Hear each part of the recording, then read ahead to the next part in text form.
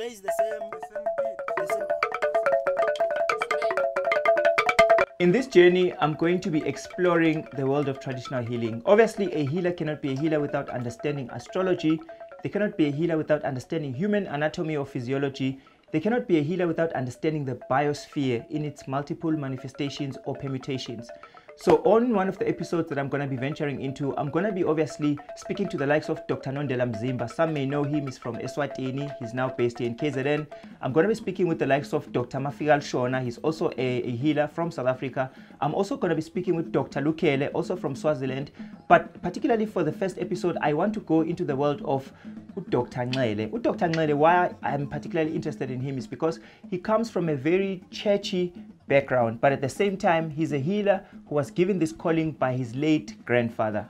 Why him particularly? Because the type of healing that he espouses is one with which, if you sit down with him, you can see the human in him, but most importantly, the healer who is eager to find relief for those who are aggrieved or those who may be in distress. So Unyambose, as they affectionately call him, is one such healer that I want to sit down with and undertake this journey and get into this world and understand exactly how he started his calling, why is he healing the way he does, and why is nature so important to him, because healers are naturally nature conservationists. So you may be wondering, why nature conservation?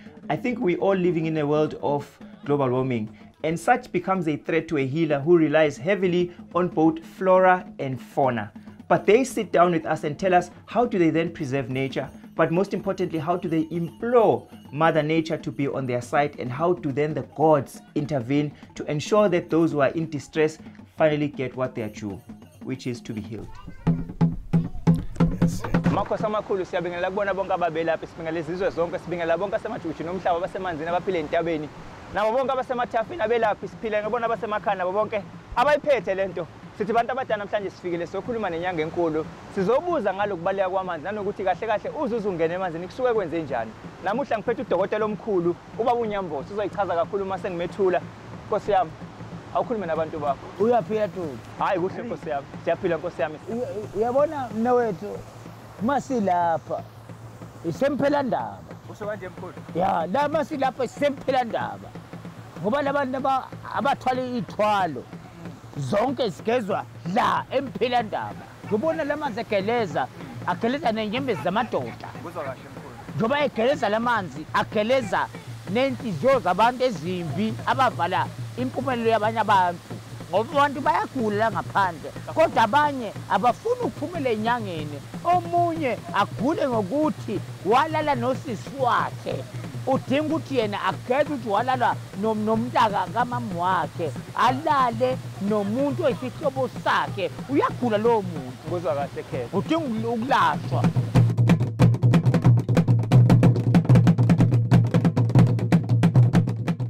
Namuhla ke sisi sesihambile saze safika la eNanda eCongo kwababa uNyambose uNxele omelaphi, ekuyena ke ozobe kufaka emanzini.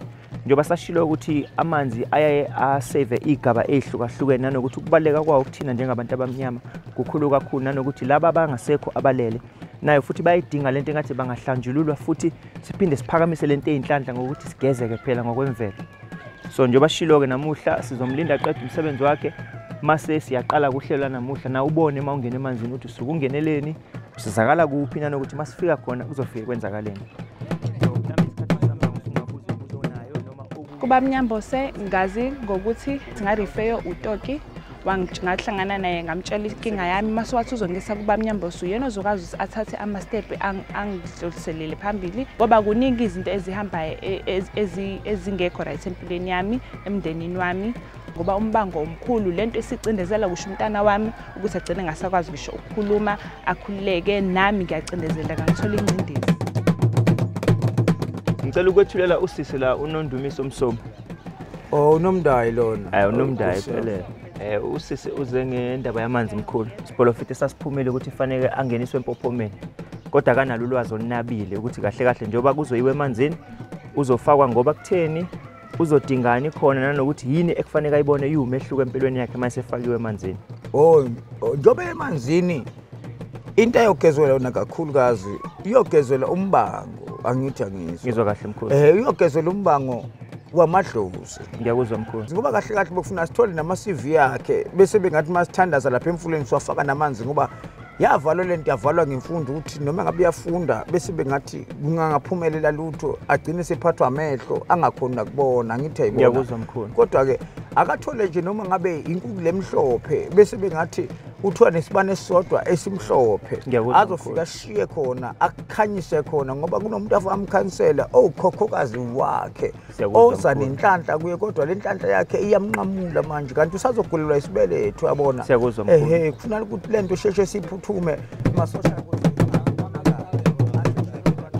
Ubaba Mnyamboso ubethe sizoya empophomeni afika yongeza ngiphathe inkukhu emhlophe ngiphathe ummese ngiphathe ama-razor nindwangu emhlophe yokufihla amahlombe ngishuqule ekhanda then mase siyangeza ke udilize wonke amathunzi amnyama lawa khona nalombango okhona nami ngibikwe nasedlozini.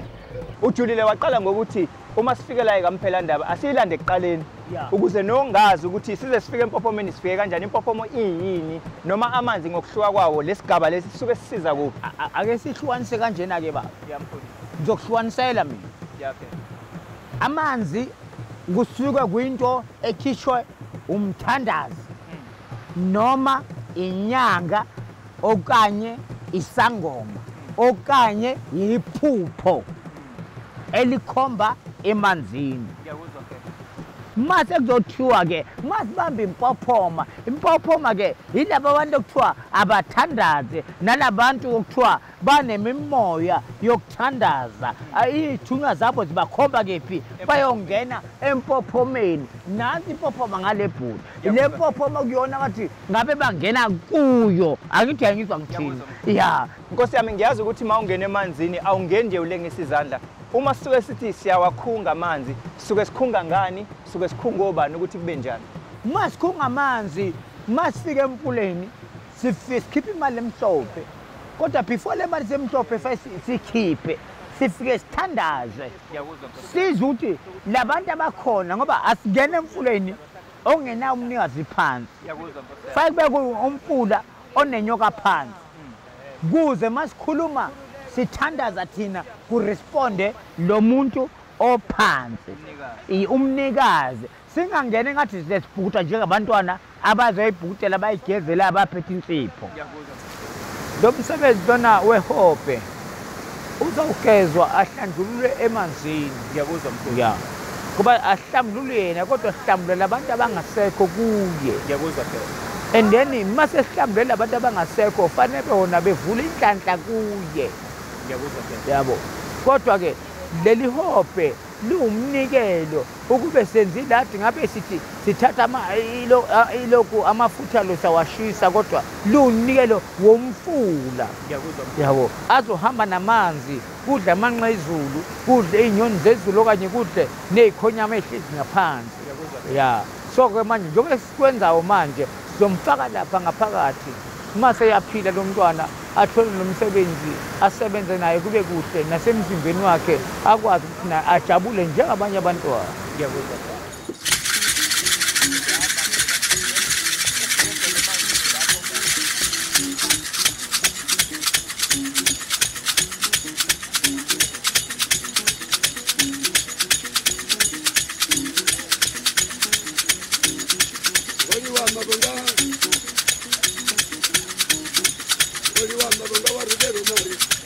Uthi mawufika la khehla uwabona amanzi nawa emahle kuyakhetheleka ukuthi ungena kwimpophomo le encane ngalanga kwesokudla sami noma le enkulu noma le esenzansi exakile ngempela.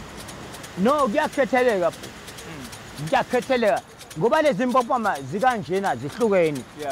Eyokuqala le engenhla Ngiyakuzwa.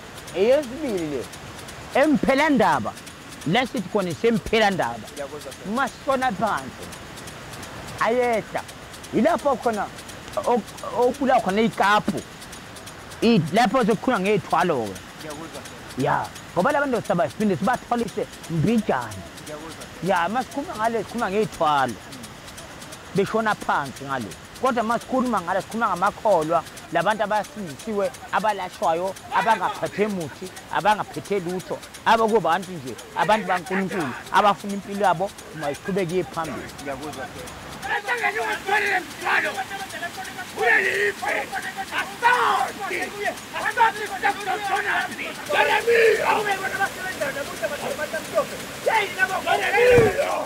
Ngendlela engibone ngayo, I hope and I believe ukuthi yonke into engicelile izobe impumelelo, and I just pray ukuthi impilo yami izoguquka nedala zami engihamba nazo zingikhayisele nalezi bezifisa ukunginikeza inhlanhla ikhanye into yami nezicelo zami engicelile nezifiso zami engifuna ukuthi zenzeke. Ngiyakuthemba ukuthi kuzokwenzeka. Thina intsha yamanje sinokubukela omunye umuntu phansi ngezinto zezulu, kanti ukwenza into usungawuzenzeli wena, usukwenziwe lezi idala lezi ekumele kwenzakala, nanokuthi into zezulu inkolelo yethu.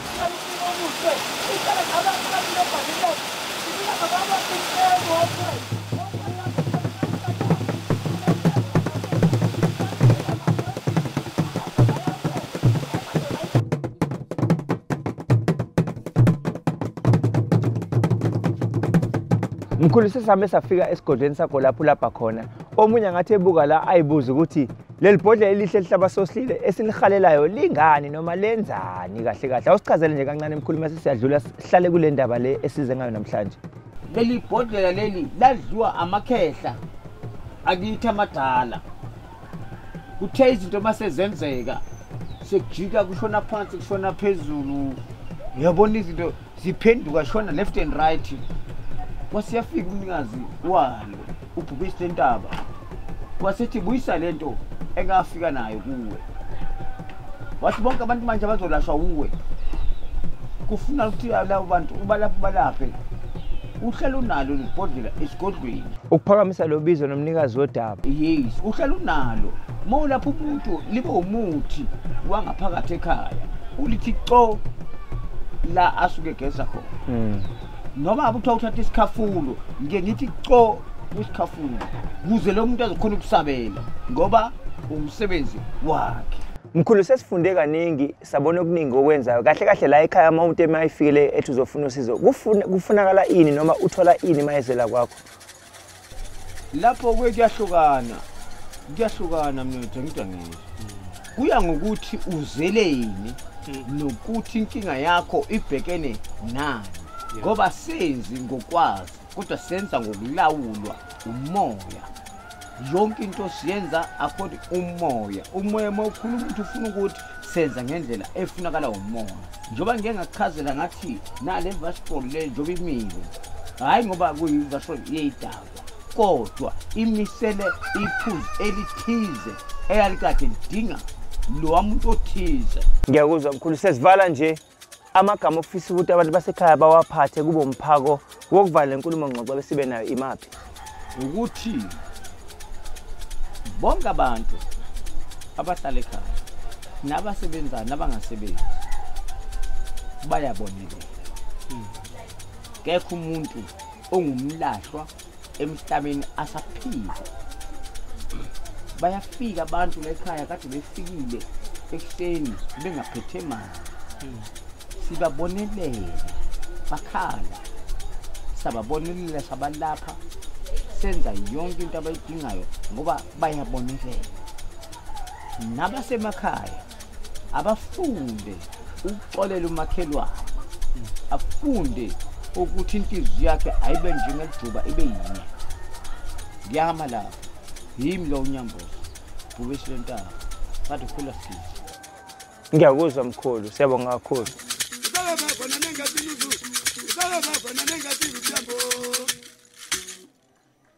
Having returned from Babu Nyambose, I think you'd also attest to the fact that his particular style of healing is quite intriguing and unique.